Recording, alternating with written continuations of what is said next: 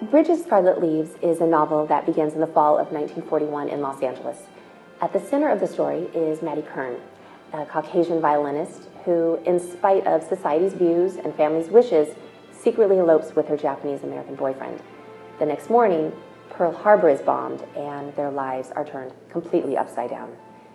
Eventually, Maddie's husband, Lane, is evacuated to an internment camp known as Manzanar in the barren desert of eastern California. But refusing to be separated from him, Maddie chooses to voluntarily live in the camp as well, though she quickly learns that she doesn't belong in either world. And Lane, of course, feels the same about himself. So, to prove his allegiance to America, he joins the Military Intelligence Service, which was a secret branch of the U.S. Army responsible for code-breaking and interrogating against Japan.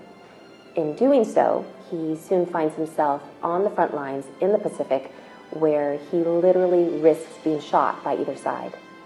It's through these journeys that both Maddie and Lane come to realize the truth of what we label the enemy, and by the story's end, really all of the characters, in their search for identity, will discover where their loyalties truly lie.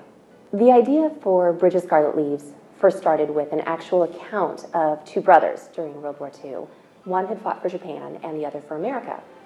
While I was researching the subject, I happened across a very brief mention of roughly 200 non-Japanese spouses who lived in the relocation centers by choice.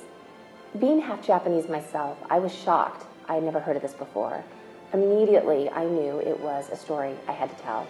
And after interviewing some amazing veterans and taking a pilgrimage to the Manzanar internment camp, I realized how important it is that this part of American history isn't forgotten. Not just for the obvious reason of avoiding making the same mistakes, but for the incredible stories of endurance and hope that come out of even the worst of circumstances.